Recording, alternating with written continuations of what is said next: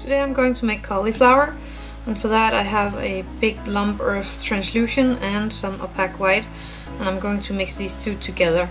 But to make the mold, I took a real cauliflower, and yeah, you can hear it's raining outside right now, but anyway, I took a real cauliflower and I took a tiny piece of it and I put it into my mold putty and left it over. I don't have the piece because it got too old. I made this a few days ago. Anyway, so here I have the mold of the cauliflower and it's actually pretty good.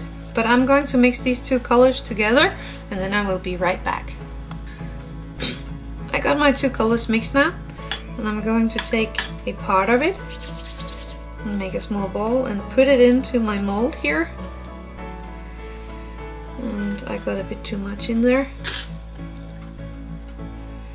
And I'm squeezing it into my mold and making the stem here on the back side of my mold, and for that I'm going to use a dotting tool.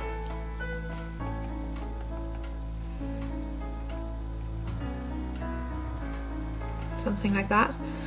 And you can do the bottom of your cauliflower as detailed as you like to, or not, because I'm going to put some green on it anyway when I'm done. But I like to make a little stem anyway. And when you are happy, like I am here, you can either pop it out or leave it in and bake it. I'm going to leave this one in and bake it, and then I will be back. So, till a little later. I have got my cauliflower bacon and it's right here. I hope you can see the details in it, and it actually turns out pretty good. I kind of like it. Anyway, I have some scrap clay in a greenish color that I like, and I'm rolling it out, and it actually is not all greenish. It's have like some white in it and some light green and some green and some yellow, I think. So I'm going to take small pieces of this one.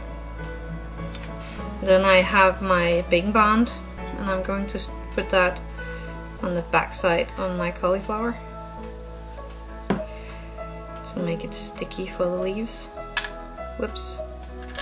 Something like that. Then I take these green pieces and I'm going to give them some texture. And you could do it in the way you like to.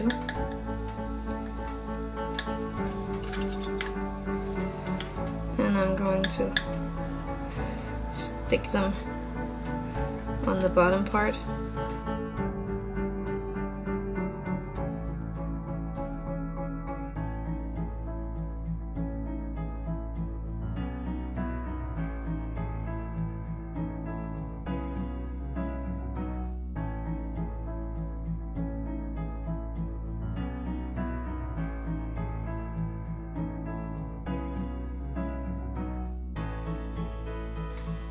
So I have the bottom of my cauliflower covered with green.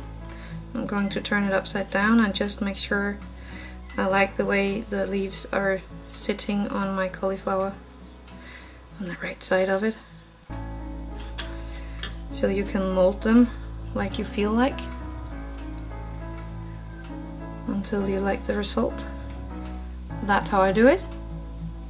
And now I'm going to bake this again for 10 minutes or so. And then my cauliflower is all done. So that's it. Happy crafting!